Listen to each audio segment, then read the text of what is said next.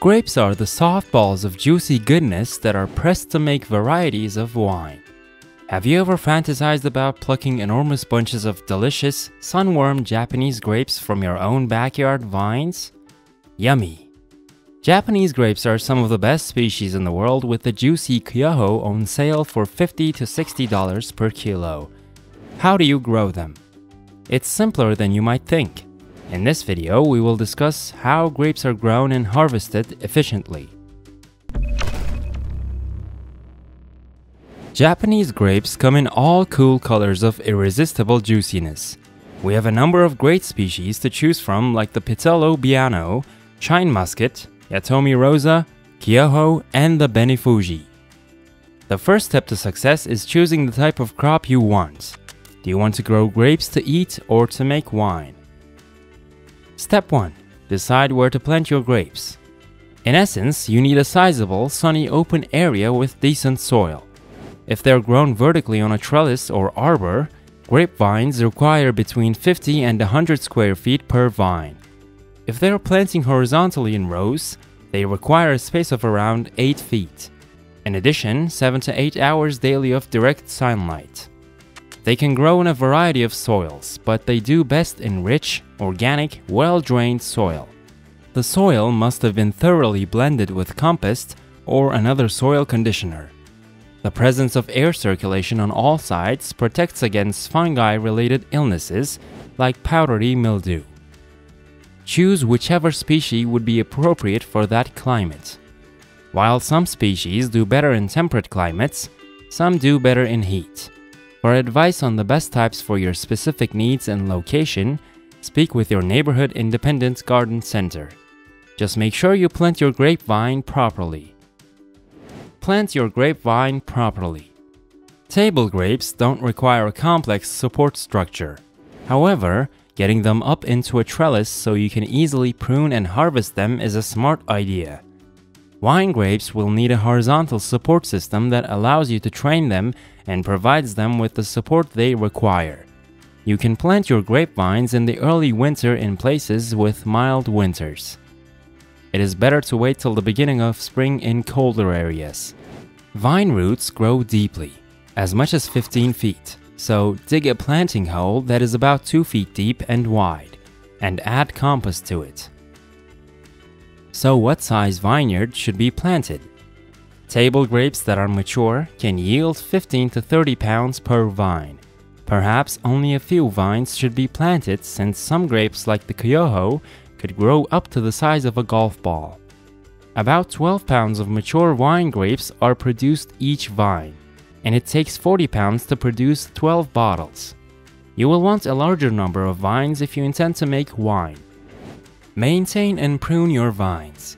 On growth that is a year old, grapes bear fruit. Because of this, it's crucial to follow a pruning schedule to get rid of the old growth and encourage the growth of new growth. Not trimming firmly enough is the most common error while pruning grapes. You will really be removing more plant material than you are leaving behind once a grapevine has grown to full maturity. The rearing of grapes can be done in a few different methods. This depends on the objectives for your garden and the support structure you're thinking of implementing. There's the traditional system of 2 wires strung between posts, known as the vineyard style. This has the advantage of keeping your grapes in an accessible location for harvesting. Only a small area is needed, as long as a wall or fence. This technique uses a single central stem and a cane that is a year old with roughly 8 buds spreading out horizontally on each wire. There's also the use of pergola or trellis. This is a wonderful method to incorporate culinary plants in a decorative fashion. Grapes can be used to cover pergolas with temporary shade or to be trained onto arches. How pleasant it would be to grab a snack while goofing off on your porch. Here are comprehensive instructions on how to train and prune grapes on a pergola. If you're enjoying this video, please leave a like and click the bell icon so you don't miss out on any of our videos. In the late winter or early spring, that's when you prune your grapes. There should be just 2 things left on your grapevine after pruning is complete: a permanent main trunk or trunks, and growth that is a year old. You won't want to keep all the year-old growth. That might just be too much. Remove older branches that are no longer needed. Then thin out and trim the year-old wood. A branch should have 2 to 8 buds left on it. To trim up the vines, pruning can be done in the summer, particularly if you see that they are performing a little wilder than you prefer. So in order to prevent powdery mildew, thinning can also assist the fruit receive more sunlight and more ventilation. If the fruit appears to be growing in a lot of shade, you may also try to thin it out. But if you don't, the grapes are put at risk of infection. The most typical disease affecting grapes is powdery mildew. By increasing airflow and periodically spraying in the spring, it can be managed. Facing bird trouble? Consider using netting to cover. It's also important to cover the grapes with a paper hat to prevent rain and direct sunlight since they are easily bruised and damaged. Imagine having a great deal of damaged vines of Benefuji that's worth $100 per kilo. To make sure they grow so well, every now and then, feed your grapes. Generally speaking, grapevines don't need a lot of fertilizer, so use it sparingly. Apply 8 to 10 ounces of 10-10-10 or 10-20-20 fertilizer in the early spring. Early in the spring, spread a layer of superior compost over the base of your grape plants. This can frequently give the earth the precise nutrients it needs to support the growth and yearly production of your grapes. The Japanese grape berry's red, lustrous fruit, which is packed with vitamin C, resembles our familiar blackberries or raspberries in appearance. Although the flavors are very different, it can significantly improve the fruit in our gardens. The beautiful part is that the Japanese grape berry self-pollinates, so you don't even need to plant many little plants. This plant is simple to plant on its own. So how should you go about it, or what should you watch out for? To cultivate the Japanese grape, pick a place that is moderately sunny to partly shaded. It also benefits from a humus-rich, potentially calcareous soil at its site, which you can improve before planting with a lot of compost. Here's a bonus! It has been discovered that pairing the Japanese grape with lily of the valley plantings greatly boosts their summer fruit yield. But due to their rapid growth-induced spread, the space between each plant should be around 1.5 meters. As a result, you must piece by piece attach the Japanese grape berries, which can grow up to 3 meters in length, to a climbing frame. Plants also make lovely decorations for garden arches, particularly because you have a lovely garden season and a lovely plant dress from the flower to the fruit.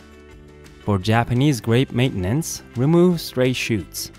The unusual-looking bloom buds of the Japanese grapeberry add a really special touch of exotic beauty to any garden, particularly since each bud's bright red bristles instantly irritate everyone's eyes before they bloom into white blooms in June.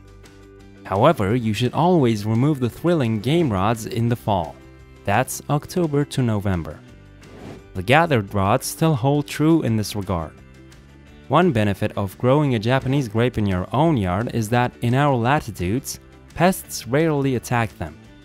The cause of this is a gooey secretion that the plant produces and keeps insects away by excreting the plant itself.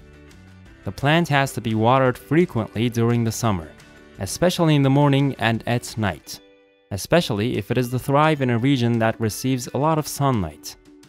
The plant of the genus of the rose family is also very thankful for one or the other fertilizer, especially in the spring, to the creation of fruits. You should always use a specialized berry fertilizer anytime you fertilize the berries.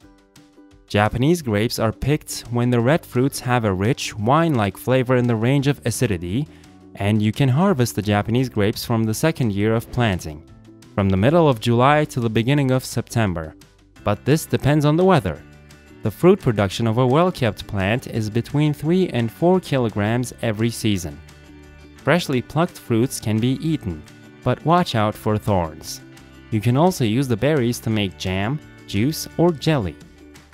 Thanks for watching this video. Don't forget to like, share, and subscribe to our YouTube channel for more amazing videos.